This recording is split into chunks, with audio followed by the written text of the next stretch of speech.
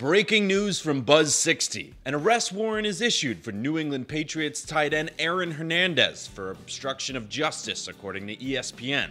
Hey everyone, I'm Patrick Jones.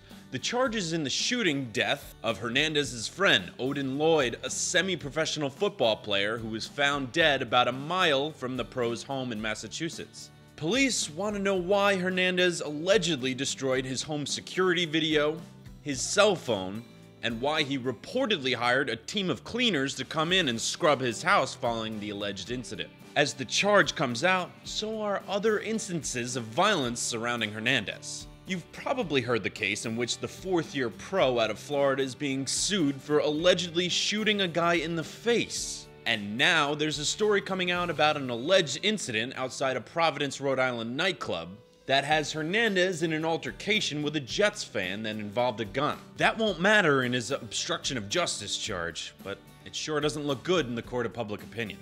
Buzz60, now you know, pass it on.